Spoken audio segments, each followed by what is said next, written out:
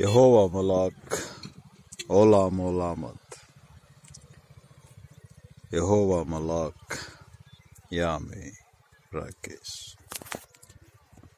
Yehovah Gadol, Makarian Theos. Yehovah Adonai, Yehovah Elohim. Kurios Theos Pantocrator, Kurios Theos Pistos. Elda et Yehovah, El Emunah Yehovah. Ibaslion Kurios, O Theos, O Pantocrator. Basilios Basilion Kai Kurios, Kurion. Yehovah Dabar Halal, Elohim Dabar Halal. Yehovah Elohim, Gadol Gadol Gebura, El Elohim Israel, Jesus Christos, Ton Christon Isun Ton Kurion, Kurion Pneumohagion Pantocrator, Gadol Gadol Gebura. Zoan Logan Ogar Tautios, Doulas Desmios and Despotes and Jesus Christos. Kurion, Kurion, Kurion. Hagion, Hagion, Hagion. Gadol, Gadol, Gebura. Yehovah Ishmalkam, Yehovah Shammah. Yelnakum Yehovah, Yelnakum Yapa. Netzach Israel, La Sheker. Gava, Gava. Triambos Yehovah, Jesus Christos, Pantocrator, Pneuma Hagion, Pneuma Othios, Gadol Gadol, Gebura, Derek, Emunah Bakar, Mishpat, Shaba. The megalogai of Yahweh El Elyon Elohim is always alive and powerful, sharper than any two-edged sword, piercing even to the dividing asunder of the soul and the spirit and the joints and the marrow. And it is a critic of thoughts and intents of the heart. All scripture is God-breathed and is profitable for doctrine, for reproof, for correction, and for instruction in righteousness, or training in righteousness, that the man of Lord God might be mature, thoroughly furnished unto all good works.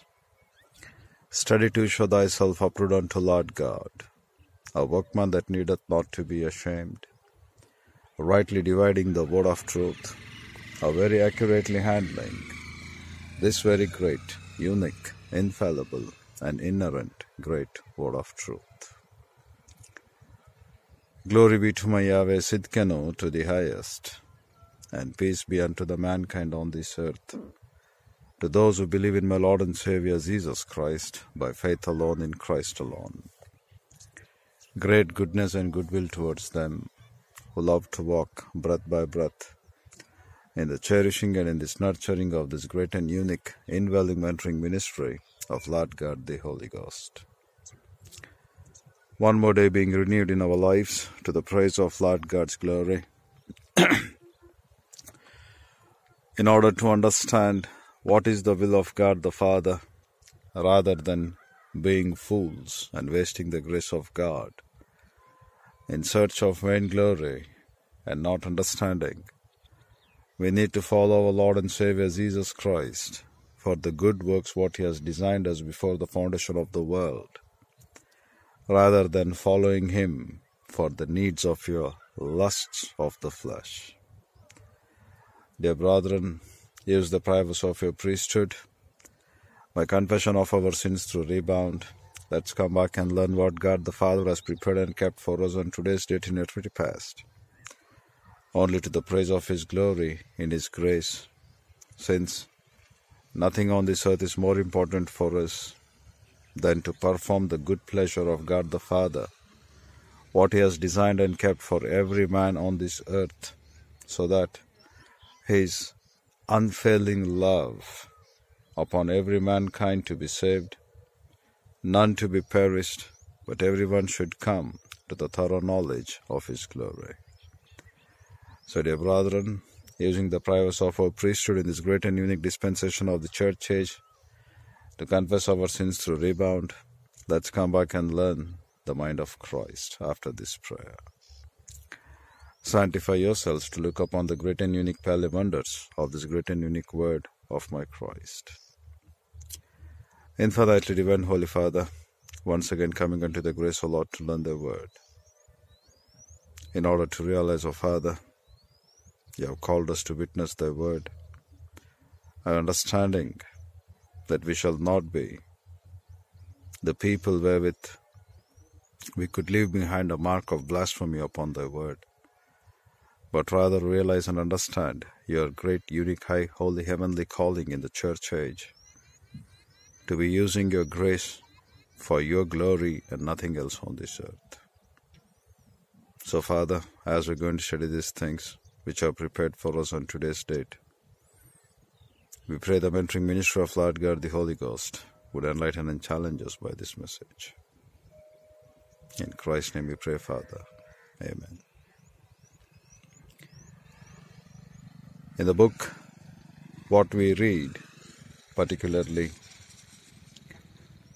Matthew Gospel about the things pertaining to Judas Iscariot narration, in comparison with Mark chapter 14, followed by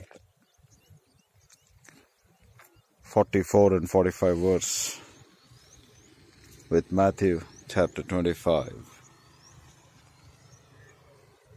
In Matthew chapter 26 it has to be. We look the things which God the Father has recorded and kept for us in a way that we shall learn and understand the importance as a believer in Christ, where exactly we are standing. When we look this word in Mark Gospel, he says in chapter 14, in verse 44, in 45, in 44, and he that betrayed him had given them a token, saying, Whomsoever I shall kiss, that same is he. Take him and lead him safely. Here, dear brethren, we look in verse number 45. As soon as he kissed, he came, he goeth straight the way to the master, and said, Master, Master, and kissed him. Here the word kissed is very, very important. It is called to be kataphileo. And here we have today to learn the three words for the word which God the Father calls us friend. In the Gospel of John chapter 14, when we have over here,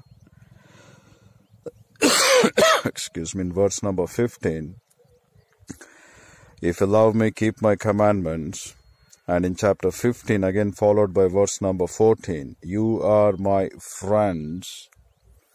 Here he uses the word philos. The same thing over there in the great conversation between Lord and Savior Jesus Christ, followed by Peter. We look, Simon, son of Jonas, love me. That means he's asking a question, do you agape love me? He said unto him, Lord, you know that I love thee. He's replying with philos, love.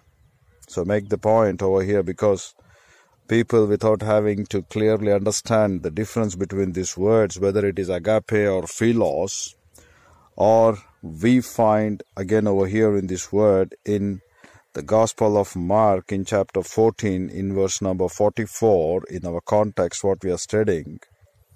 Here also he says, a kiss, I shall kiss. The word kiss is philos.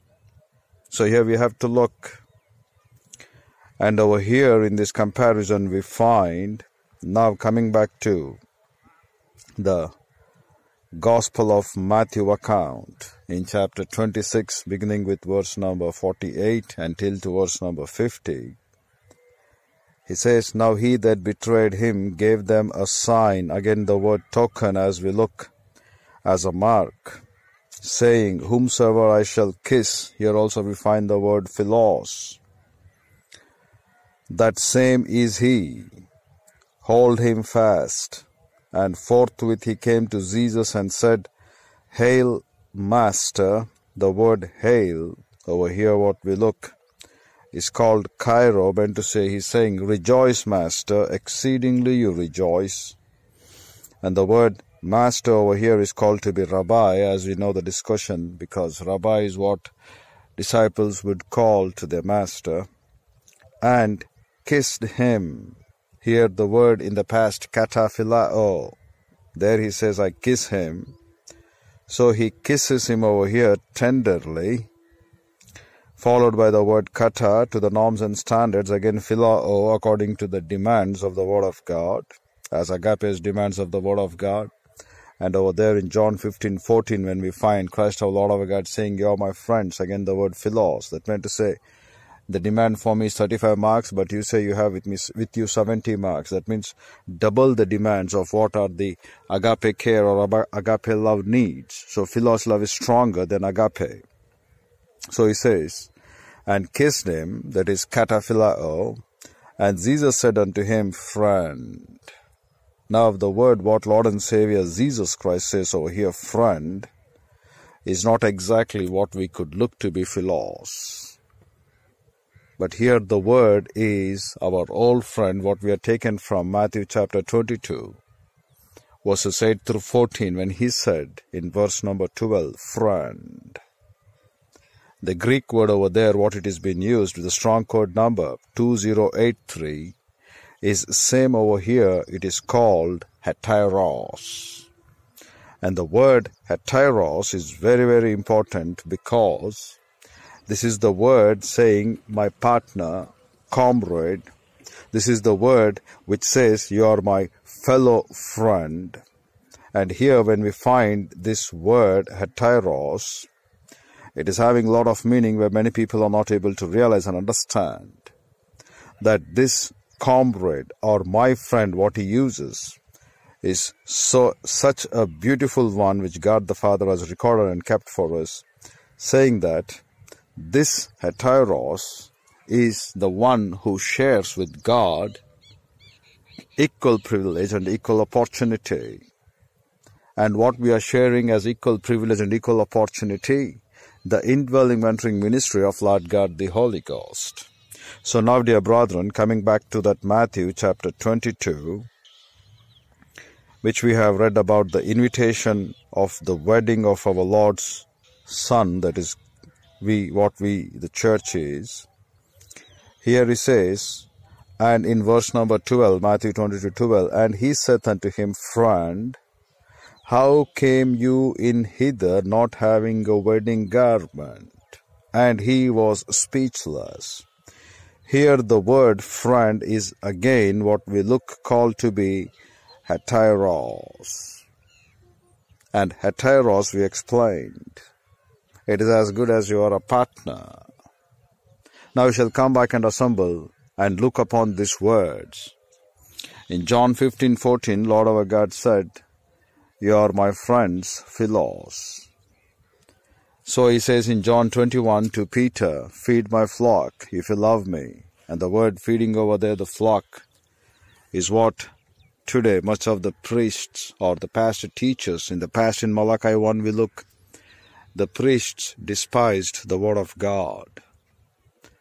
They left to dig in the word of God. That's what we find over there, an account for us in Malachi 1, because these words are very, very important, dear brethren. Anything that has been translated for you into the English, you are missing out a lot of the essence, wherewith you are not even able to bother and diligently search and look into that. Up to what extent God the Father has put into account these things. In Malachi 1:6, to read the word despise, it is called over here in the Hebrew, bazah. And baza in the pictographical representation, it meant to say, your body has left to dig and take, or in simple terms, as Apostle Paul says in 2 Timothy 2:15, study to show thyself approved unto Lord God, diligently present yourself, or spoudiza, that day by day work of digging in the word of Lord God, word by word, iota upon iota, and carrera upon carrera, to preach the word in depth, that work they have left. The work of digging, the work of meditating, the work of thoroughly being prepared in season and out of season. That's the word baza, despise. Because we find over here for us despise in the sense to hold in contempt, or to regard with contempt, or to make it to be vile and worthless. But dear brethren, in the ancient pictographical representation of the word, it says that despise is nothing but your body has left to dig and take every day the word of God. And the pictographical representation being represented first by the body, and second being represented by the matak. The word matak over here is called as an agriculture implement or a weapon that is being used to dig or to make the fallow grounds to be broken up, or fallow grounds to be broken up, and give them the right word of Lord God to be sowed. You know, the same thing what we find over there for us when we look in the viewpoint of this Ezekiel, when he writes for us about this great word calling to be fallow grounds. Why and how they become fallow grounds? Because people today who don't understand what is the will of Lord God, but rather they are spending much of their time in such sort of this life that they have failed to look the right word of Lord God to be number one priority. So over here when we find for us in Jeremiah chapter 4, he says, for thus said the Lord to the men of Judah and Jerusalem, break up your fallow ground and sow not among the thorns. This word is very, very important, because fallow grounds is what is happened today in our pulpits, because men have failed to diligently dig and take the word of God.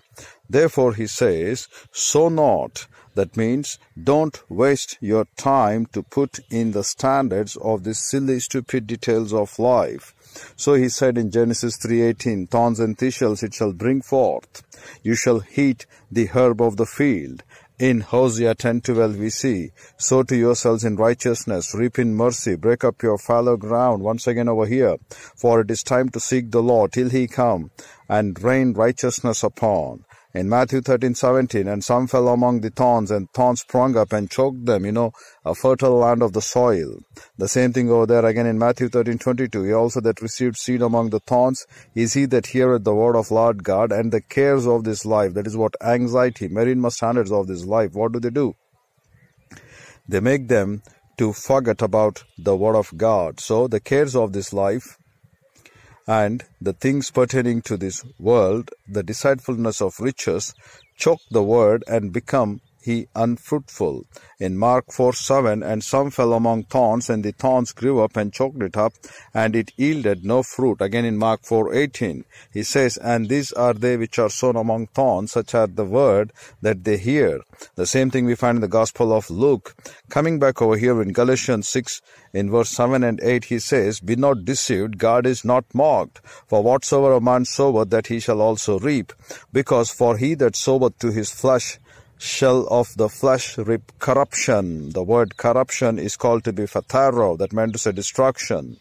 But to he that soweth to the Spirit, he shall reap aionian zoo, that meant to say life eternal. So dear brethren, the fallow grounds, what they are all about. The fallow grounds is what they have stopped to plow. The Hebrew word for it over here is called as Niir, N-I-Y-R. So it is untilled.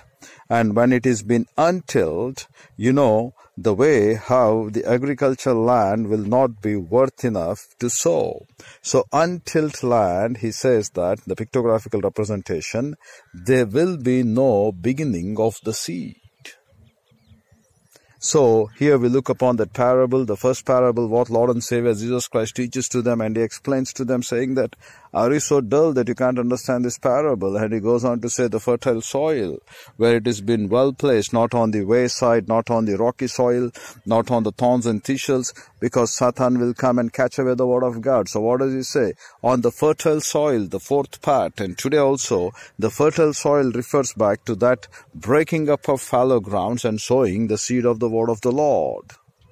So here, dear brethren, coming back to this word, what we are looking in this great word of Matthew, what we are taking into consideration over here in the viewpoint of Baza, Malachi 1:6, because they have despised. So here it meant to say, these people, they have failed to break up the fallow grounds. That's what he says in Malachi. Baza, they have failed to take in the implements, the agriculture implements, or the tools or the weapons which have been much needed for us today. So what they have done, they have failed to dig. They have failed to make the fourth part of the ground which has to be fertile enough. And they have completely ruined out the churches, what we are able to look today in our pulpits. Today we don't find much of the thing which the word of Lord God teaches to us in our pulpits. Therefore, what is happening, dear brethren? Many heteros have come out. Comrades who have been the partners with the word of Lord God, because we share commonly koinonian all things together with Christ. We share with him equal privilege. We share with him equal opportunity. We share with him his righteousness, his life eternal. But at the end, we are turning out to be Judas Iscariot. You know, dear brethren, Judas was also one among the disciples appointed earlier by the Lord.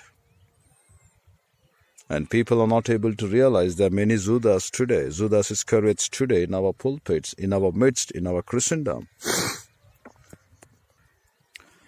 And men think, living a life like Judas Iscariot, we can easily be saved. But here Lord God says, no, except the son of perdition. And what does he do? He comes in the way, saying that he is kataphilos. The word philos meant to say, wherewith he says, Lord, that demands what you're claiming now in John 21 through Simon Peter, as the way how he said after the resurrection of the Lord, looking unto his great power, Lord, I love thee, he says twice. Then he says, Bosco, again poimen, again Bosco, feed, tend, feed. And the third time, my Lord, my rock, clearly asks him, do you really, Philos, love me? He says, Lord, you know all the things. You know, we have many lessons to learn in this life. God the Father is asking you in very simple terms, you are my friends, Philos. We are coming in one branch or under one head for one root of tree, that we all are belonging to Christ.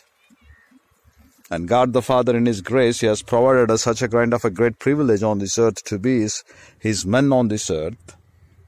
In very simple terms, he teaches to us, you Philos love me. And if you love me, the word Philos, he says, you are my friends. And whatsoever I have commanded, you are going to do it. But now we, like Judas Iscariot, exploring the colors of our, to use the word like that, lizard, chameleon, which changes its colors. We have come to Christ in the sense to say that we are really believing in the Lord, but in reality, you are not really believing in Christ. If you were really believing in Christ, you wouldn't have said, to whomsoever I kiss, I say that I live like a Philos love to the Lord. But in return, when God the Father has used this disciple to be over here as an illustration for us, that many Christians in the present Christendom are exactly the pattern like Judas Iscariot, saying that, Lord, we love thee. We die for thee. We do everything according to your grace. And you know what Christ our Lord our God would call such people? He doesn't call philos. He says, friend, heteros. You have shared with me everything. You enjoyed the grace of Lord God with me. But you did not make up your time to break up your fallow grounds and look that your life, if you don't reach conforming to the image of my Christ, if you don't renovate the standards of your thinking according to the demands of the word of the Lord my God, you will not have a resurrection body. Do you think Judas is saved? Except the son of perdition, I lost none, he said, whom you have given, because the scriptures have to be fulfilled. And in the scriptures, as we are looking, some to eternal life and some to eternal condemnation and contempt. So we have to be very careful with the life which God the Father has given unto us. It is not the sweetness of morality or sweetness of personality that we preach. It is what the word of Lord God which demands, and it demands in the original Hebrew, Greek and Aramaic, to go in detail and dig and tell in the each and every ancient pictographical representation of the word of God. Because if you are not doing that, you are despising my Lord, in the Hebrew called bazaar. And the words what we find for pictographs over there, your body, you are not allowing it to use the weapons of warfare or the implement weapons to day by day dig and take the reality of the mind of Christ. You know why Christ our Lord our God said, day by day carry your cross and follow me, then only you are worthy of me. It's hard for many, because many people will think they can walk in the straight gate, the narrow gate, but he says many would love to do so, but they cannot, in Luke chapter 13. Because the road which goes to the things pertaining to God is a narrow road. Therefore, it meant to say, day by day, break up your fallow grounds, become the fourth part of the soil. When God the Father would sow in, you would get proper fruit growing up from 30 to 60, from 60 to 100. You know, we should be absolutely ashamed when unbelievers are claiming that Bible is devilish. Who can say, you drink and you forget all the worries? You know, the people, when they don't understand the context of this simple truth, what we are finding in the Hebrew or in the Greek, they quite obviously think Bible is devilish. That's what Sheikh Ahmad Deedat in one of his tape he puts. To the blind, all things are blind. You know, these people, they can't understand what is the exact content of the spiritual phenomena. If we, the church age believers at the present time, what we're going through this 21st century, if we fail to exegete each and every word and tell them the difference between philos and heteros, when he said, I will show him the philos love, or kataphilao, I will act like if that I have been greater in love with him to obey his commandments. That's what we are acting today. We are acting like kataphilao to the Lord. But Lord God knows what we are very well. So he calls you heteros. He doesn't call philos. As he said in John 15:14, he did not call you to be philos. He says heteros. And who is the same heteros? In Matthew 22:12, we find heteros. He comes to the wedding, but no wedding garments. So when God the Father asks him, heteros, how did you come over here without wedding garments? And then you would be thinking you can be saved because you entered into wedding garments. He says, tie up his hands and legs, his hands first, because he did not become to be the grammateus grown up by writing the word of God. And second, where you have to put him into the lake of fire, because he did not use his legs to go and spread the gospel of the mind of Christ. You know, today we require in our pulpits a reformation like Jehoshaphat, the way how he did. The great reformation, how much he has done for us. When we look upon that example of 2 Chronicles chapter 17 verses 7 through 10, he chose those principal men, he chose those Levites, he took those priests, and he gave them the law of the word of the Lord our God, and he sent them village by village by walk. And what for he sent? To teach the word of God. Today the church has forgot the basic principle why they have been kept alive in the Lord. The purpose of the church. when the word of Lord God has been richly taught, then the disciples will multiply. When there are disciples multiplied in accord with the word of God, there will be peace, because love rejoices in truth. When there is love, there will be joy, followed by the fruit of the Spirit with peace. When there is no truth, you will find divisions. You will find in our churches not able to walk to the demands of the Word of God, and people think that what they're doing is good and correct and accurate, but in return we will find that these men are not at all worthy. These are heteros, but in reality they prove or act as if they are philos to Christ. Therefore, who is the failure? The failure is the pastor-teacher.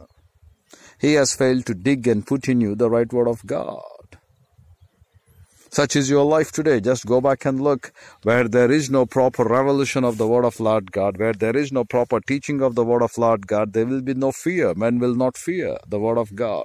When the men are not fearing the right word of God and the purpose of God, they quite obviously seek solutions which would give them, in the standards of making, having to be comfortable like this money, what Judas Iscariot has done in exchanging,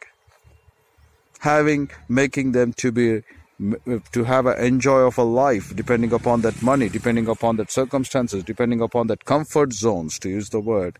And how do they use that comfort zones? Because they have their own defense mechanisms to prove. So they are happy in such a way.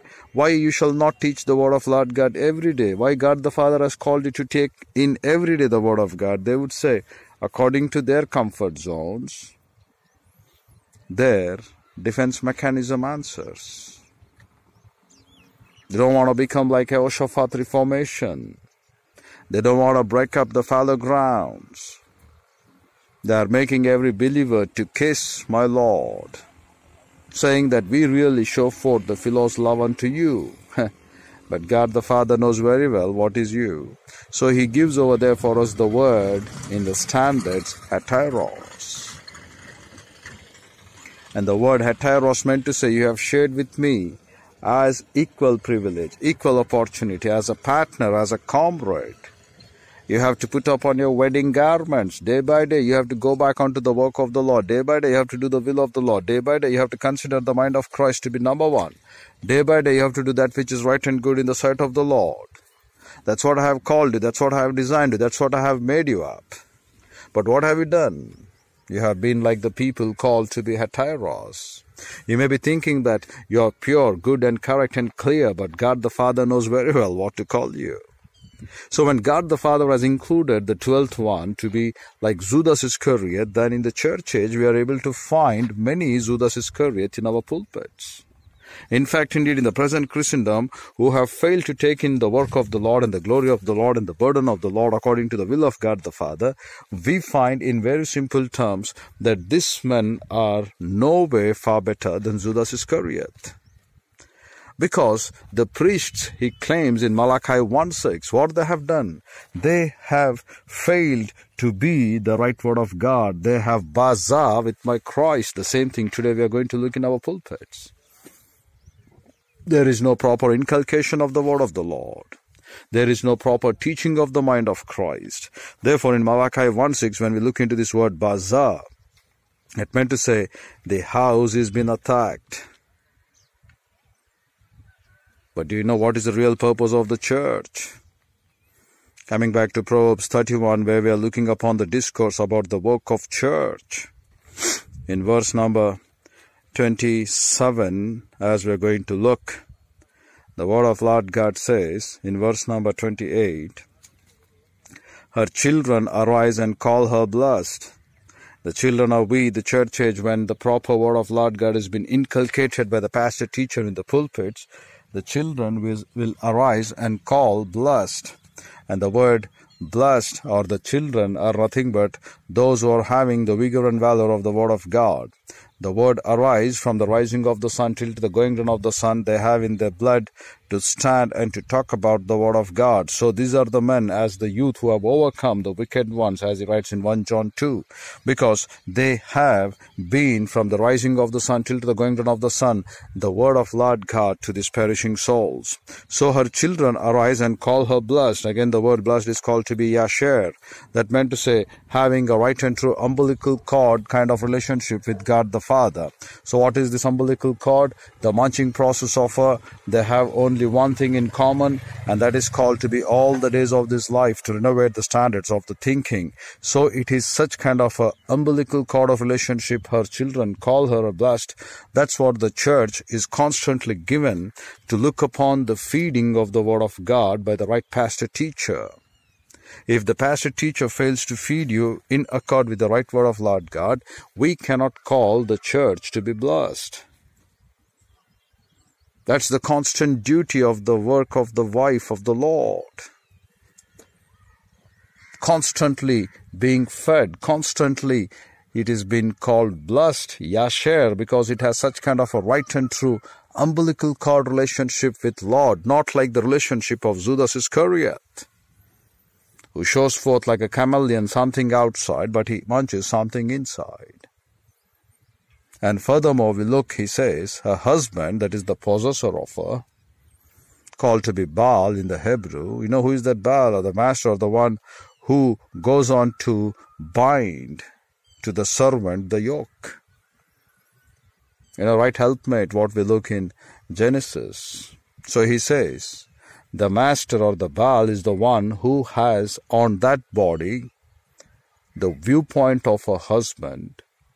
And in that viewpoint of her husband, she has to carry like a disciple the yoke of her Lord.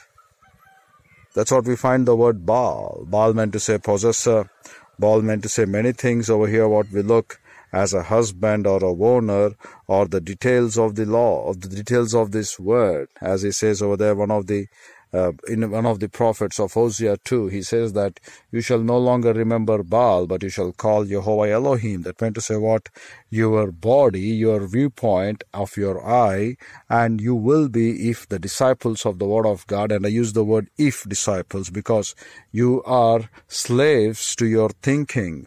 If your thinking is divine viewpoint, then you are slaves to Jehovah Elohim. If your thinking is human viewpoint, you are slaves to this world. So sowing to the world and to the flesh, you will reap death. Sowing to the spirit, you will reap life eternal. So God is not mocked. What you sow, that you will reap. So in very simple terms, he teaches that you shall no longer call me Baal, but you shall be calling me as Jehovah, the only one that exists. The only one is the word of God. Being blind and deaf to the world, we carry to conform to the image of Christ, because we want to have a part in our first resurrection, and we shall no longer be entitled to be in the second death. And that's what every believer has been called, to get qualified. But Judas Iscariot, kind of many or lot in our pulpits. You have to wake up, dear brethren. It is not just any sweet sugar-coated preachings for you, or to say that, don't worry, you will be having this, you will be having that. No, dear brethren, if the Bible says such and such men to whom God the Father has given this great glorious work to enter into the garments, into the wedding, but not having the garments, he calls heteros. You comrades, whom I have chosen you, whom you ought to be the word of God, whom you ought to be the mind of Christ, you heteros. Did he allow him to come? No. The same thing over here uses to Judas Iscariot, heteros, friend. You're going to cheat me. Today we have to cross-check our hearts, whether we are still heteros. And a husband, he says over here in Proverbs 31, master, the one who has rule over a body, the one who has to think according to the thinking of Christ, because ultimately God the Father was the head of Lord and Savior Jesus Christ, and for every man, anthropos, head is Lord and Savior Jesus Christ, and for every woman, the head is her own husband. So if the head for man is Lord and Savior Jesus Christ, then the same thinking would pass down to his wife. So she can have the same head. She can be in the same process. So the ruler is Lord and Savior Jesus Christ. The husband or the master or the Lord is Lord and Savior Jesus Christ. So here, dear brethren, we find saying that her husband or Baal, her possessor, praiseth her. The word is very important, dear brethren. The word what we find over here for praise is called to be halal. That meant to say they shine forth. And how do they shine forth? The word is very important because the shining process is nothing but we look towards something which is shining. In the midst of our Lord's birth, we look, the Magi's were directed by the star which was shining. And as we look over there in Daniel, again he writes, you will be like stars in the heaven, as have been led many. And there also we read in context over there, as disciples grown up into grammatias, as disciples taking this great burden of the Lord our God in going and making disciples of all the nations, they will be like stars shining up. And again these stars, as we look in the midst of a dark place, these stars are the shining process. When it has been there, it will be like a ray of hope. And people would consider in the midst of such darkness, a light has been there, so they go to get themselves saved to such light. Therefore Christ our Lord our God said, in the midst of this perverse and crooked nation generations, where it is complete darkness without the word of God, and when he gave first through the lowering of Lord God the Holy Ghost, and then through the process of this great Lord's birth on this earth, through incarnation, again going on for crucifixion, and then resurrection of our Lord, he gives that light to everyone, and he says, now you are the light and salt of the earth. So the husband is the one, when he looks in each and every believer, the image of Christ confirmed, they will be like the stars shining in the midst of this perverse and crooked nation generations. So here when we find the word shining, halal, it is what they are looking towards something. And the world is constantly looking towards us, whether we shall shine like the Lord's luminaries or not. If you shine out of the midst of this darkness and let them know what is the true life, what is the true peace, what is the true character of Christ in you, people will come and look upon your life and they will believe in Christ. That's what he said. They look upon your works and they glorify God the Father. But the problem with us is, the husband is not in a position to shine you or to praise you. Because you, the church, the wife, are eating the bread of idleness. But you are not truly eating the glory of God to be shined forth, because that's what we find over here in the previous words. She looketh well to the ways of her household. You know, the word is very important. The word looketh well is called to be sapah. And the word sapah, or T being silent, it meant to say as a watchtower. No matter whatever may be the pressure of life, you open up your mouth according to the word of God. So sapah. So what does she do? She looketh well the ways. The ways are very, very important. Halak, halak. It has been used twice. But what we find over here in the English, well, to the ways of her household. It says only once, ways, but in the Hebrew it's strong, it's emphatic, it says twice, halak, halak. And you know what is that thorough check or double check? She wants to cross-check every disciple is grown up into grammatias or not. That's the first time we find halak, 1979 code, followed by the second time, again halak.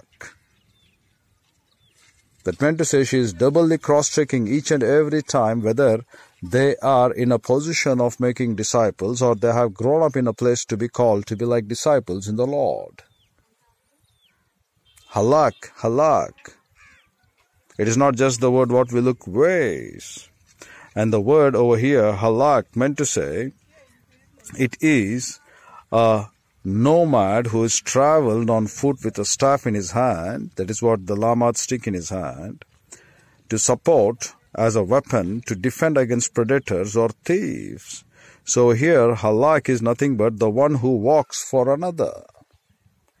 The church is walking for Christ in making disciples of all the nations. The wife, in fact, indeed, if you could look in your day-to-day life, she is prepared for you to be a right helpmate. In the same procedure over here we look, halak. as disciples, have we grown up into grammateers or not? That's what she looketh well. Taset. No matter whatever may be the pressure, every believer, as we look upon in the book of Ephesians or in 1 Peter, or whatever the things which have been exhorted in the Word of God, he says, open up your mouth as divine oracles, seasoned with salt, because the time that has been given for you, looking upon, you have to be communicators of Bible doctrine. So the word tasaf, what we look, or safa, what we look, is very, very important.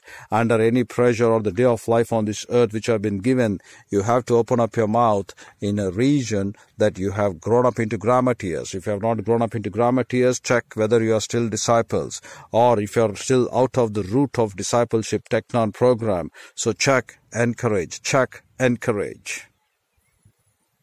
That's the details of life when you open up your mouth. Check and encourage. And nothing else than that. Check and encourage. If you are not a disciple, teach them that you have to be a disciple. Don't be like a Judas Iscariot saying that kataphilao, I will be the friend of the Lord, and at the end he will be called as a tyros. Check your fallow grounds, break it up. If you are not breaking up your fallow grounds, you will be produced thorns and thistles, as you can look into a barren field. The things which have no value, the thorns and thistles, they easily grow up, but the fruit which has to be there, you have to take a proper care of it. That's what people don't understand. Thorns and thistles are the thoughts which are like the seeds which have no purpose and origin from God. So without even breaking the fallow grounds, they can easily grow up. But in order to produce the right word of God, or the right will of God, or the right fruit of God, your fallow grounds have to be broken up. They have to be tilted. They have to be thoroughly manured. And every time constant care has to be taken. Because inch by inch, when we walk and look for each and every plant over there, you will find again the creeping of the thorns and thistles or grass coming up. So what you do, you employ the laborers and you clean them so that the mature field or the fertile field shall not be inculcated with wrong thoughts or wrong viewpoints of men. But with proper care, you are going to get into the right work of the Lord. And what you do, no matter whatever it is, you take a proper care of that. So there will be men all the time. Therefore, we find for us, get every thought into captivity for Christ. Cross-check whether these things are in the word of Lord God. Cross-check what do they mean in the original Hebrew, Greek, and Aramaic. Simply do not believe every wind of doctrine that cometh by. Look, diligently search. Because Satan, like a roaring lion, wants to feed in your fertile soil the tares rather than giving you proper food of wheat. And today we are not able to find men who could feed you with great wheat of the word of God. And that's what we read yesterday among the standards of Zacchaeus when he went along to say, into that sycamore tree. It is sukhan in the Greek. It meant to say ripe and mature in the word of God to feed the right thing. If you haven't been found to be right and mature in the word of Lord God, you're going to lose many things on this earth. So right and mature things. The standards of the Lord's will, the standards of the Lord's call, right and mature. It is not just few things wherewith you can think it could be good or great or perfect, but it says right and mature. He went along emprosthen and tracho into the standards of a sycamore tree, which is sukhan, and the word sukhan meant to say which is ripe. And today there aren't enough ministers who have been trained well enough in the original Hebrew, Greek, and Aramaic. But they think they rely upon the translations. The translations can lead them, but it will lead them into hell. It will lead them to make you to become like a Judas Iscariot.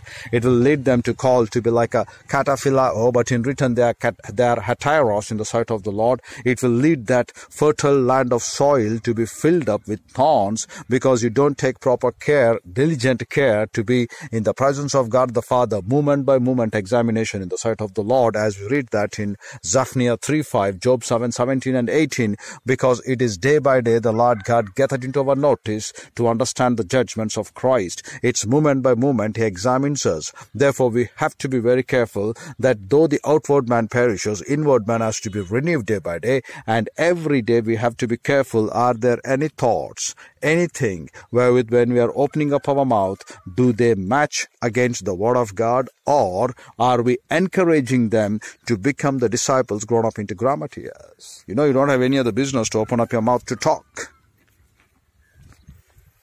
She looketh well into her ways. The word looketh, Saphir, meant to say, no matter whatever may be the pressure, she always opened her mouth to make you to understand that you have to be a disciple born in John 1:12. And as a disciple being born, your work is to grow up into grammatias. This is the work with the church age, because John 1:12 is so clear and authentic, which says for us, the one who have been born, he gave the power to become the sons of God. They have been born not by the will of blood, nor by the will of man, nor by the will of flesh. They have been born by the will of God the Father. And where you are born, where you are given the authority, exercise the authority to become the sons of God. What it is?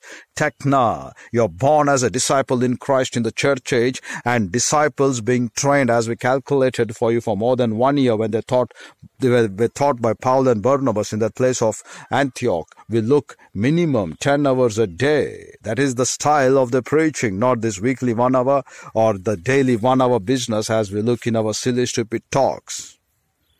It is not just weekly 1 hour, day by day, day by day, day by day, day by day, day by day, word by word. So they taught minimum 8 to 10 hours a day. And they were eager enough to know their eternal life because they loved eternal life rather than the details of this life on this earth. And today people are happy to love everything but the word of God. Judas Iscariot, for the sake of money, he exchanged the glory of Lord God to a lie. Today many men are exchanged the true value of life for the sake of silly stupid details of this earth. The thing that you have done to Lord God, that alone will stand, dear brethren. The other things, what you are doing, is for you and for your family and for your life to be surviving on this earth. You are trying to protect your life against the will of God, wherewith your life has been given to do the will of God, and not to protect your life or take care of your life in what you eat, what you drink, like the pagans, or what you provide for yourselves. Your body is not your own, says the word of Lord God. You have been bought up with a great price. You don't have any authority upon your own body, says the word. Your body is completely belonging to Christ. We need to glorify Lord God in this body through the Spirit of Lord God, the Holy Ghost, indwelling in us to the praise of His glory. So when our body is not our own, then how much more we think we can work out our life to the standards of this silly stupid body on this earth. All things is what God the Father provides.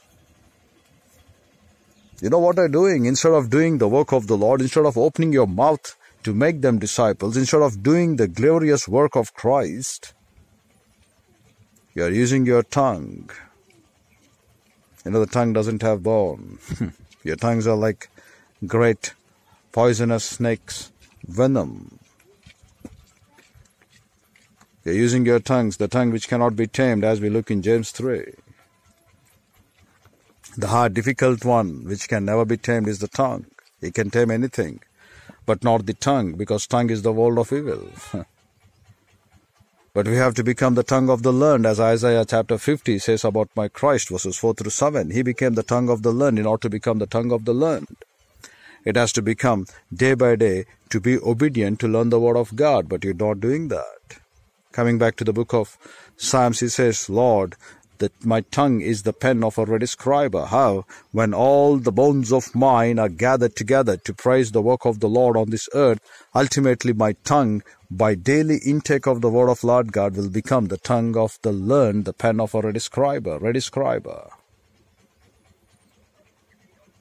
But the rest of the life, what you're living, we cannot even call you Christians, dear brethren. You think you're really qualified Christians? No.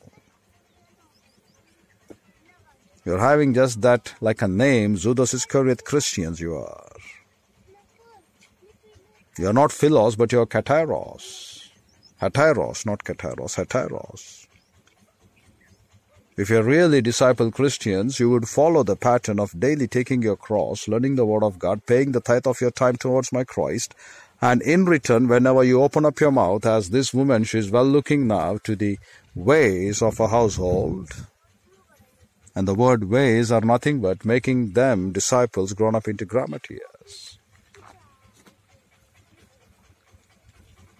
And now this woman, she is completely taking care to be very careful to open up her mouth. You know, every word of Argathas, which has not been producing the character of Christ, the word of Lord God writes for us, you are considered to give an account for that. And how many words we talk today which are worthless, which are not edifying in others, the glory and the grace of God to shine forth. How many words we are talking? Just consider your life, how worthless you are talking. Tomorrow you have to pay back for every word what you spoke. So when we find the word, she looketh well. When she's looking well, she's very careful. In the day of the time, from the rising of the sun till to the going down of the sun, to open up her mouth. To open up her mouth very carefully, to make each and every believer whom she is in touch to look into the ways of the Lord. Then her children will call her blessed. That the church is having a right and true fellowship with Lord God. It is not having a hypocritical fellowship like Judas Iscariot, who could betray my Lord with a kiss. The children are those people not being as ample as we could look. When Abraham was being promised, you shall find stars, as many stars in the heaven. You will have your genealogy in such a way. But how it begins? It begins with one man, Isaac, the promised seed. And then we find with Isaac, Jacob, again the 12 tribes. Again we find the number for the 12 tribes in 1,44,000 of the book of Revelation. So how did he begin? He began with one. As he showed, he did not find to prove that there are so many stars for him children born. Though it is possible by the Lord to do so. Because you know very well now the anatomy of the physical body. At one ejaculation, you will find minimum 3 to 5 million sperms in that. Just imagine one sperm fertilizing one egg. At one ejaculation, you would get minimum 3 million children or 5 million children. And that's what people don't understand this. God could do that. But why did he give only one? The promised seed, that too. Because he promised Abraham such a way it would be, such a way the things would be. And he said, you're going to find such sort of a stars, such sort of a sand particles which are far greater than that. And we're able to look that now in the church age. As many people are called, few are chosen. So, when she opened up her mouth, she's very carefully looking upon every thought, everything that goes by. And she's considering that, how well she has to be using her mouth. So, when she's been using her mouth, every Argatha's word, she's very, very careful. Every day you get in your account, 24 hours being credited. How many words that are not making others to become disciples? In order to make them disciples, first you have to grow up into grammatias. How many words? So you have to be very careful whether you're walking in the fellowship of Lord God, the Holy Ghost, or you're out of the fellowship of Lord God, the Holy Ghost. Or you're like Judas Iscariot, using the time of your life in the silly, stupid things. You have to be very, very careful about these things. Just don't think the life is so simple and easy, we can enjoy the details of life and we can forget. No, dear brethren. The things what we have for us in the church age are been accounted. He says, before the foundation of the world I have chosen you to be holy and blameless for the work of before the foundation of the world, for good works what I have chosen you, by the church, wherein now the manifold wisdom of Lord God has to be taught through the pastor teachers, he says in Ephesians 4, so that they could edify you to the perfection of knowledge of Christ by being all the time in the fellowship of Lord God the Holy Ghost, Ephesians 5, because you shall not be drunken or into the world details, but rather you will be under the controlling mentoring ministry, understanding the will of God, awaking from your sleep wherewith you sleep, and looking upon to where the entire panoply of Lord's will of His glory in the standards of fighting with the only offensive weapon, the remata declaration of the pastor teacher, and that only offensive weapon is day by day teaching of the word of Lord God to the churches, so that your fallow grounds could be broken up and you could sow to the Spirit and reap eternal life. But you don't understand, you have been put before the foundation of the world. Your every word is accounted before the Lord. We cannot do still the same childish things. When we look into the life of Moses, the first 40 years, what he was, when he reached that age of maturity, he did not do the same thing to go back and sit in the Pharaoh's throne. Suffering for Christ, doing the will of Christ is far greater important, he considered. And he did that which was the demand of the word. And he let go the details of life. The same thing with Apostle Paul. Judas Iscariot rejected the call of grace. Apostle Paul accepted the last call of grace, and he knew now. When he considers in his dream, in his vision of Damascus, on the way to Damascus, Lord, he calls, Kurion.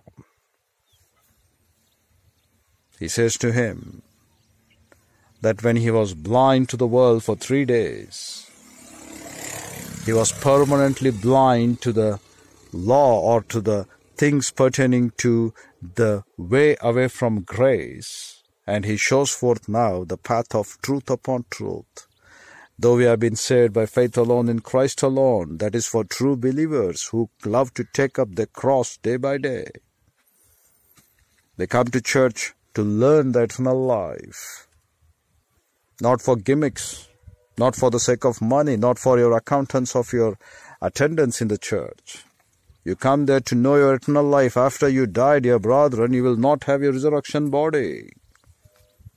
If you have not conformed to the image of Christ, that's what we find the Greek word summorphe, followed by Philippians 3 in verse number 10 and 11. The same thing over here in Romans chapter 8 in verse number 29. Conforming to the image of Christ. If you fail, he says summorphe has not been given for you in Philippians 3. And over here, when we look upon the good deeds, the best deeds, what all you have done, they will not come into consideration in the sight of the Lord. What have you done for Christ? The 1 talent one he digged and kept. You are losing your talent in such way that you are not even able to realize that you are at the danger of your second death. And people are so happy not even to consider that second death to be the serious call. And for many other things, they are so happy in this life. They are so cautious to take the 2 doses of vaccine. They are cautious to take up the booster dose. They are so alert to save their life. What for you are going to save your life? To go and grieve and squelch and wax and lie and resist Lord God the Holy Ghost still. You know, when you fail to take up your cross every day in such a Sukkot church, a church where there is right mature word of God, and come and learn there the word of God, no matter however life on this earth, if you may live 120 years or if you may go on to live 220 years, it doesn't count anything for you as a worth. The greater you come and take and gather up your word of God day by day being taught in the pulpits, that's the real worth of your life. Whatsoever you do on this earth will vanish off. Your history pages of records in your Guinness book or in a Limca book of records, whatever they are. Wherever names may be entered to say that I have won a gold medal in the Olympics, so what? You have run a race in such a way in the Christmas games, so you have been crowned with wreath of glory, so what? Are you partaking of the resurrection body of Christ? That's what it makes the difference. Stupids like Tom, Dick and Harry, Sheikh Ahmadid or any other person, and now there's many channels which they are put in the YouTube, they may claim Bible is devilish. You know what? Why they call it devilish? Because they don't want eternal heaven. Though they may ask, grant him He may be a great leader. He may be this. He may be that. We know very well. Without Christ, they will burn in the lake of fire. The word of Lord God, what we call Jehovah, He Himself is a revolution. It is what He is going to teach us. And you claim that book of Revelation, as many critics were in the past for the book of Daniel, for this book, for that book. We find the word of Lord God standeth and abideth for sure, because Lord and Savior Jesus Christ mentioned them. He used the name Daniel, He used the name Jeremiah, He used the things pertaining to Ezekiel and Isaiah. Those things what have been recorded and kept for us, He used. That meant to say they are authenticated, they are true, they are real. And when Solomon is writing in the book of Proverbs, drink wine and forget the poverty, people don't understand the importance of that. He's saying for them, King, do not be a drunkard one. You are being in the realm of responsibility, and the Bible says drunkardness is not. But be in your realm that which could cherish you, and forget your worries. And people will think that's a devilish advice. Then when God has advised you to marry only one, you people marry four, then what do you call that? Is that godly advice? Dear brethren, don't try to talk about the Bible. It is recording the faults of men, the incest of Lot, Moabites and the Ammonites. It's recording the faults of men. And do you think today in this world there aren't enough incest relationships? It has been recorded there so that man can know the value of this life and understand to be far from such way of lives. Those things earlier what they were recorded, He's giving a Levitical code. He's giving again in the book of Exodus to correct. But these men don't read so further because they don't have the correlation of the synchronization of this word. And they call Bible to be devilish. Dear brethren, these men's minds are devilish. You know why? They will be in the eternal lake of fire. Satan doesn't want you to know the truth. And how many people they're following, the Tom, Dick and Harrys, the present comparative religion men, Zakir Naik or many other one who would come even in the future. The past Sheikh Ahmad Didat. They have their place in the lake of fire for sure, because they will never conform to the image of Christ. They will never have in them the thinking of Christ in making disciples of all the nations. And making disciples of all the nations is teaching each and every believer to consider that you have to conform to the image of Christ. And if you have not conformed to the image of Christ, for sure you will not be having your resurrection body. And you may think a little sleep, a little slumber, a little slumber is enough. But the word of Lord God is very clear and very specific, dear brethren. The unbelievers are pointing out your moralities. Prove them your virtue. In order to reply to your failures, massive success is needed. Get back to walk according to the thinking of Christ. Get back to make and perform according to the will of God the Father. Show them when you're walking in the fellowship of Lord God the Holy Ghost what a great life you're living on this earth. Teach them when we are constantly under the mentoring ministry of Lord God the Holy Ghost, love, joy, peace, what we have. Prove them the honesty, prove them the integrity, prove them the virtue values. But today the Christendom has been filled with Judas Iscariot men. Outward they would say kataphilao, Sunday once in the church. The remaining 6 or 7 days when you look, you'll find them heteros, Lord, to ask the question. With a kiss you have betrayed me, my friend. In Sunday churches, you are happy to say you are really pure and good and correct. And in the weeknights of Saturday or Friday, they make to look upon half-naked women in the clubs and dance with them. And they prove that they're really Christians. Why will not an unbeliever like Sheikh Ahmad Didat will point out your faults? And the reason why you have been pointing out that faults is because you haven't broken up your fallow grounds. And the reason why your fallow grounds haven't been broken up because you don't have proper mind to inculcate in the right word of God. the man who could teach you day by day in the mind of Christ, the man who could give you Sukhan kind of church. And in return, you're spending your time thinking that what you have learned is great, what you have made is great, what you're thinking is great. But in return, in reality, you find you're absolutely sure. Your thinking is not great. Your mind is not great. Because the longer you fail to make them disciples in the Word of God, the greater your life is absolutely vain. So now we look in Proverbs 31 in verse 28. She says, she looketh into the ways, opening her mouth in the divine wisdom of the word of the Lord. We look upon the standards of you, even the pastors or with the flattering titles in the present Christendom. Just look into the word of God. Because of you, the name of my Christ has been blasphemed among unbelievers. We are not here to give you any mannerism of the thing that which could appease your appetite. Look your seriousness. After you die, you're not going to get your resurrection body. Then you'll be into hell forever, into the eternal lake of fire. Everlasting shame, everlasting contempt. You will be found there without wedding garments. You will be found naked. He calls you heteros. So how do you get into conformation with the image of Christ? Day by day, learn the word of God in the original Hebrew, Greek, and Aramaic. Day by day to go to such kind of a Sukhan church where God the Father, when He trained them for more than 1 year with Paul and Barnabas, those disciples being trained minimum 3,650 hours. Consistently. Those disciples were called as first-time Christians, but we don't find you to be calling you as Christians any longer. That's why, because of you, the name of my Christ has been blasphemed. As we look in the time of Malachi, chapter 1, they despised the word of God. And as they despised the word of Lord God, as they despised the work of Lord God, what do they find? He writes over here in Malachi with a great pain to understand how much of a failure this man they have given or made up to Christ. Malachi chapter 1, beginning with verse number 1 itself, if you would look, the burden, this is called to be the word as Masa. It is not the vision. It is called in the standards of Masa. And what is the word Masa?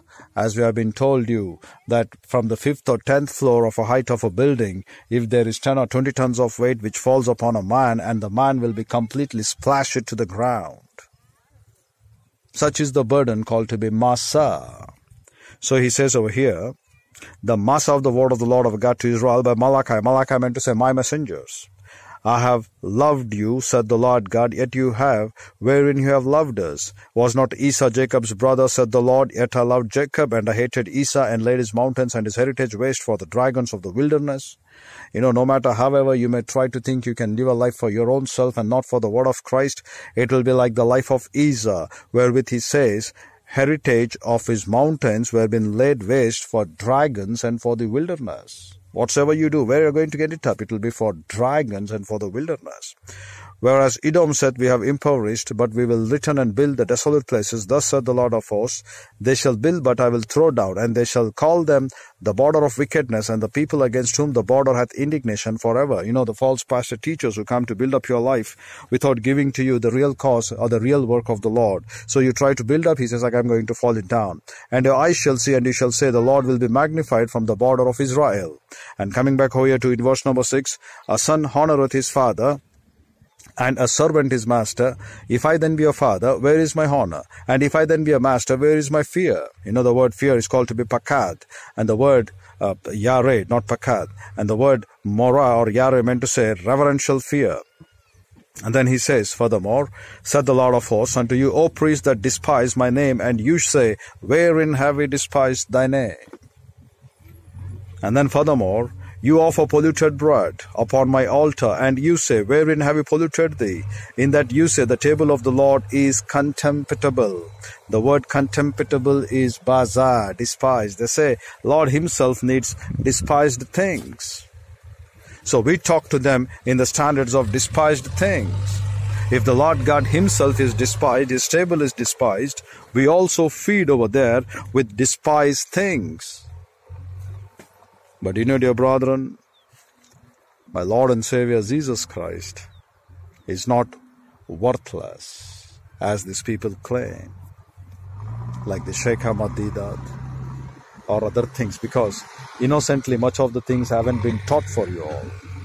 Truly, with the spiritual phenomenon of Lord God, the Holy Ghost, they haven't expounded to you the will of the Lord, because they themselves are not believers in Christ. The person who they don't believe, they cannot be the disciples of that person. That's what Christ our Lord our God taught. Indeed, if you are my disciples, then do the things what I have told you. Guard the things what I have told you. But they are not disciples. They are no way considered to be the disciples of the word of Lord God any longer. So what they're doing? They're spending much of their time in silly, stupid details of life. So they're not the disciples of the word of the Lord.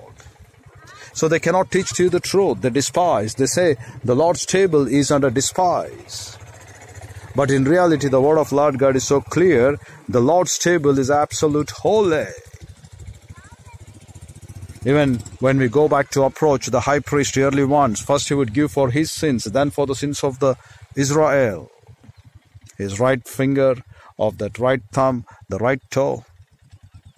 Why does he do so? Right ear.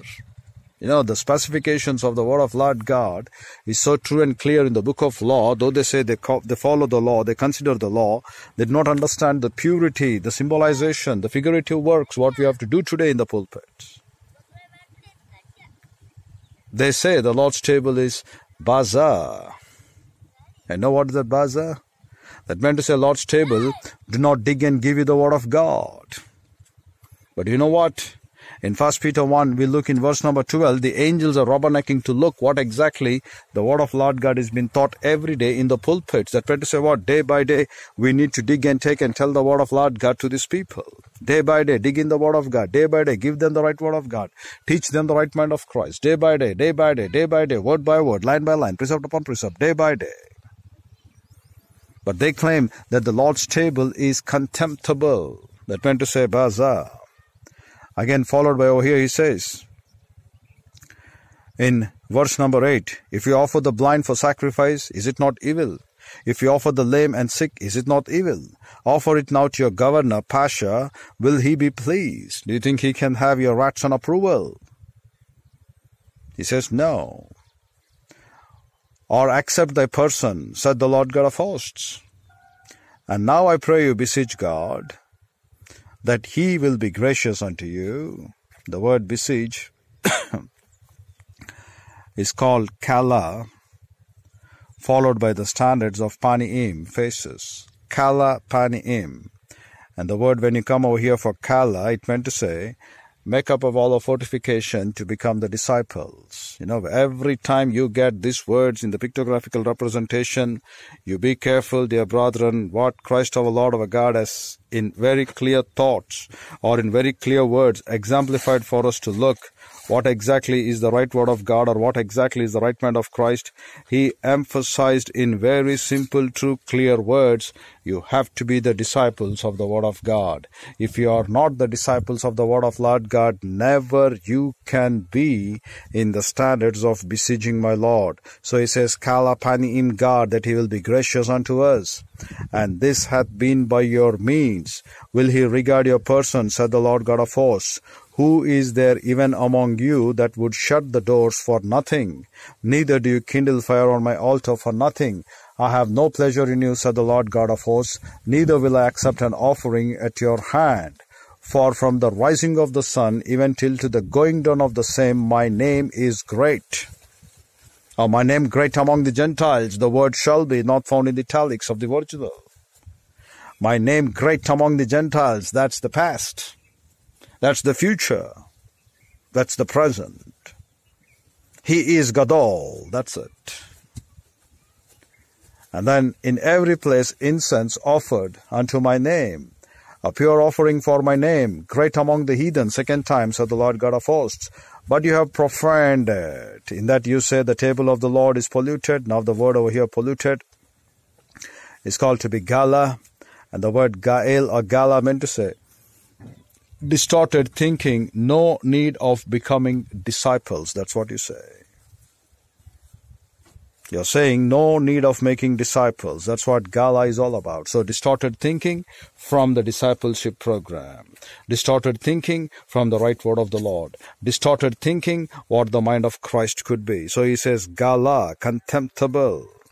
And that today, dear brethren, men are not able to find what are the exact demands because they think contemptible is enough. So they think polluted is enough. So from there, baza, when you fail to dig in and take the word of Lord God, you end up to the standards called to be Gaal, G-A-A-L. That meant to say what? Distorted thinking for the discipleship program.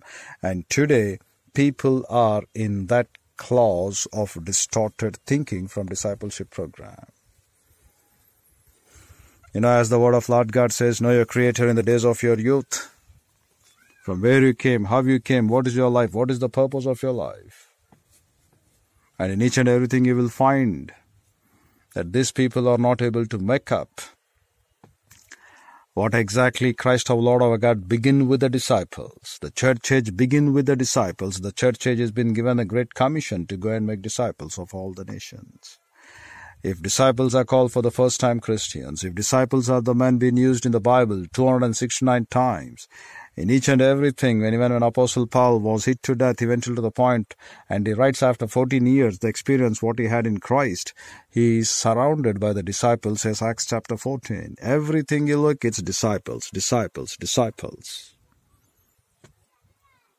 But they say the Lord's table is contempt. You know why? It is not disciples, they think. It is no longer needed disciples to make in the churches they consider. He says distorted thinking in them. They are not disciples any longer. And yet, dear brethren, the pain of the Lord our God, before he could end up this Malachi, he teaches to us the importance. How they have rejected the word of the Lord. How they have neglected the mind of Christ. So he says, but they have profaned in that they say the table of the Lord is polluted.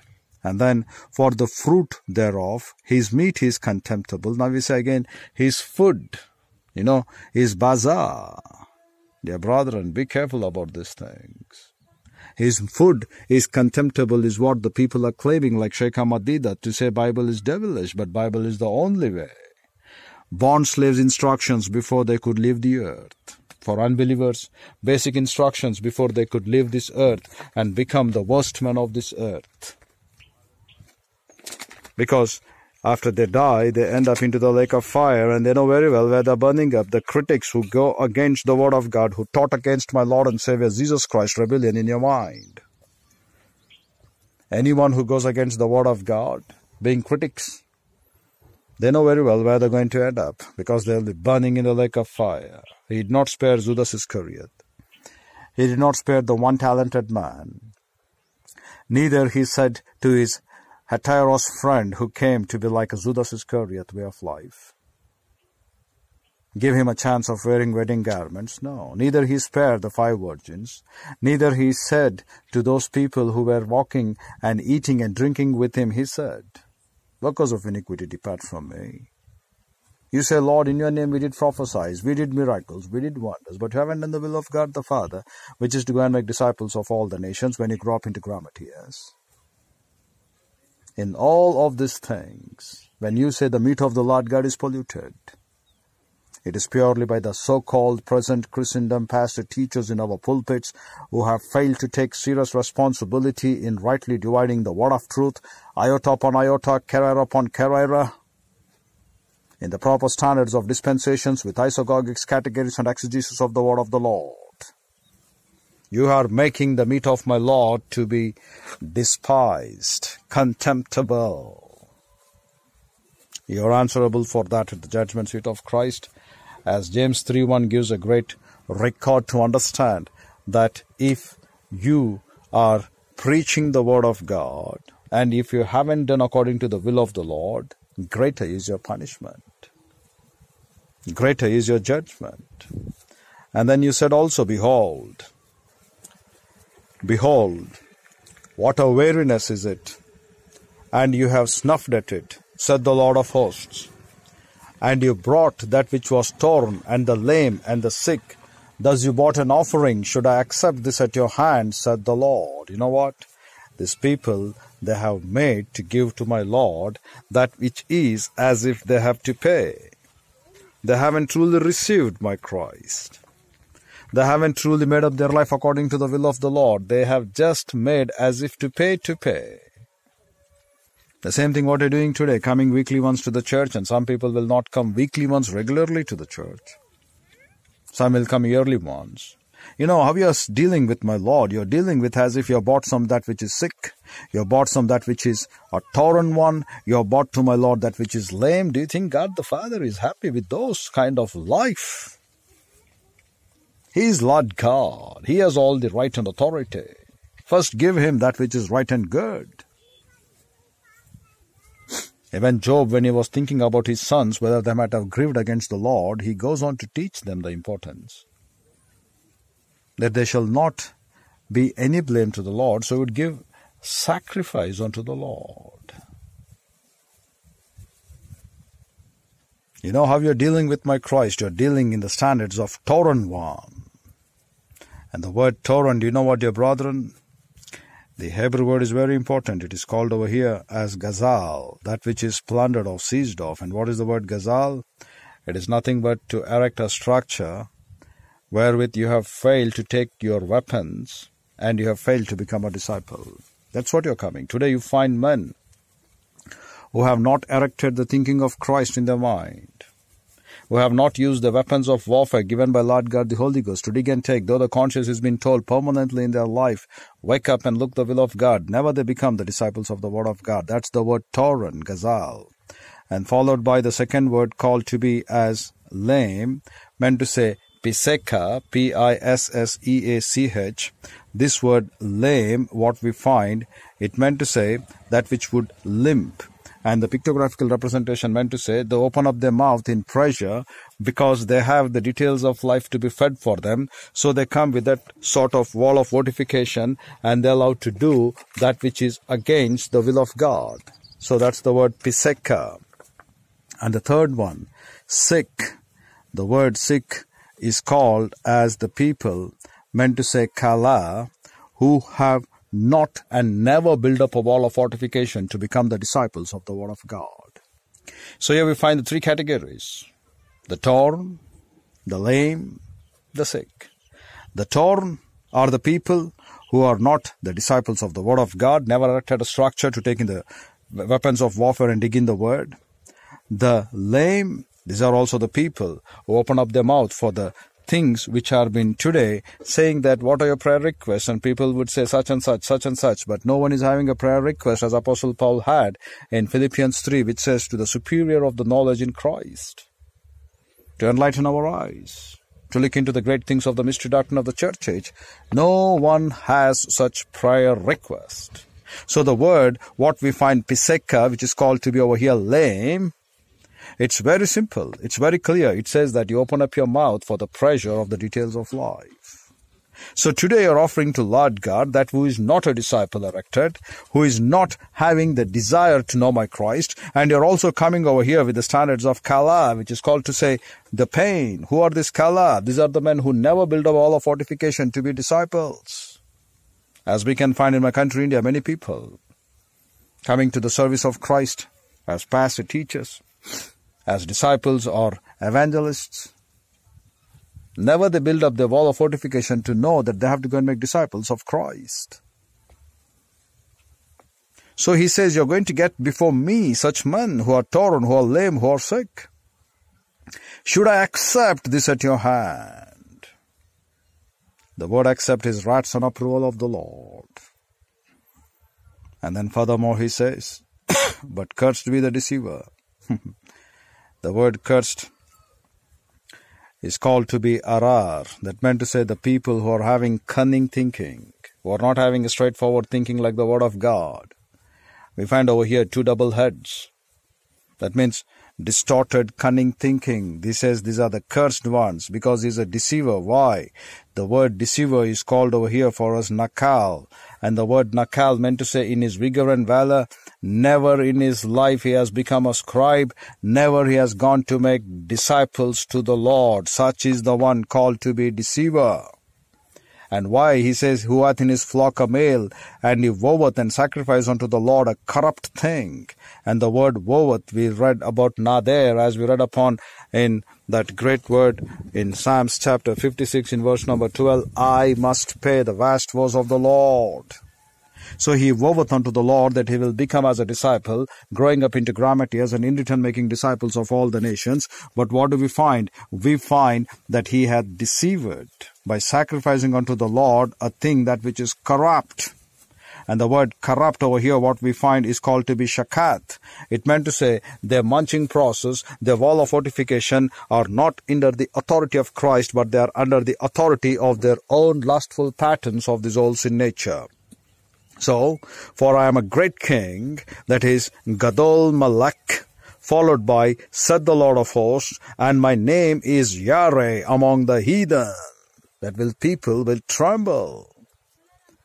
But looking upon your life, you are becoming like Judas Iscariot.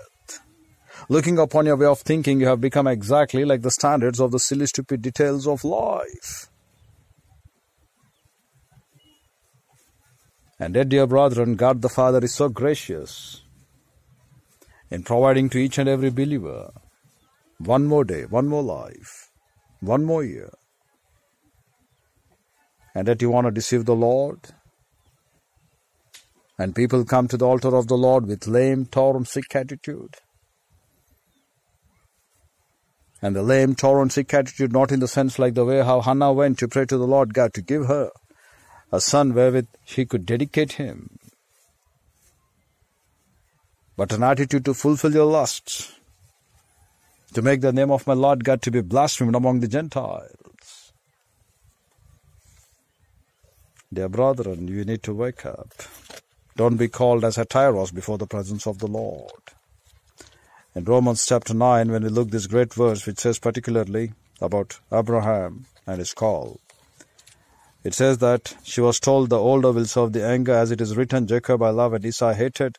What shall we say then? Is there injustice on God's part? By no means. For he says to Moses, I will have mercy on whom I will have mercy. I will have compassion on whom I will have compassion. So that it depends not on the human will or exertion, but on God who has mercy. And then for the scripture says to Pharaoh, for this very purpose I have raised you up, that I might show my power in you, and that my name might be proclaimed in all the earth. That's what he says over here in Malachi 1:14. My name is been great among all the earth. And what a great thing we have for us to learn about this. In all the earth his name shall be called great. And then furthermore he writes, so then he has mercy on whomsoever he will, and he hardens whomsoever he wills. But who are you, O man, to answer back to God? Will what is molded say to its molder, why have you made me like this?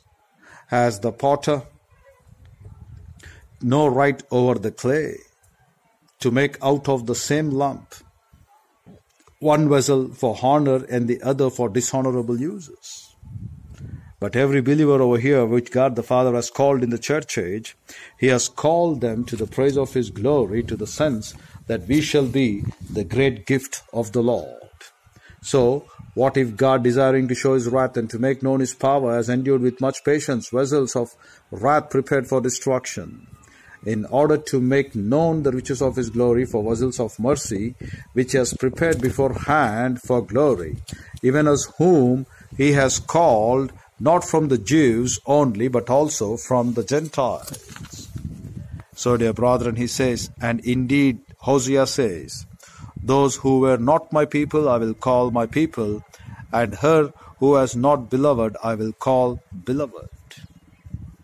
And no longer he will be remembered by the name Baal, but he will call the name Jehovah. And in the very place where it was said to them, you are not my people, or you are not my standards of men, he says now, in that same very place, I will call you the sons of the living God. And Isaiah over here, he cries out, he says, though the number of the sons of Israel be as the sand of the sea, only a remnant of them will be saved. That's what we were looking. For the Lord will carry out his sentence upon the earth fully and without delay. And as Isaiah predicted, if the Lord of hosts had not left us offspring, we would have been like Sodom and become like Gomorrah. What shall we say then? That Gentiles who did not pursue righteousness have attained it, that is a righteousness that is by faith, but that Israel who pursued a law that would lead to righteousness did not succeed in reaching that law. Why? Because they did not pursue it by faith, but as if it were based on works, they have stumbled over the stumbling stone.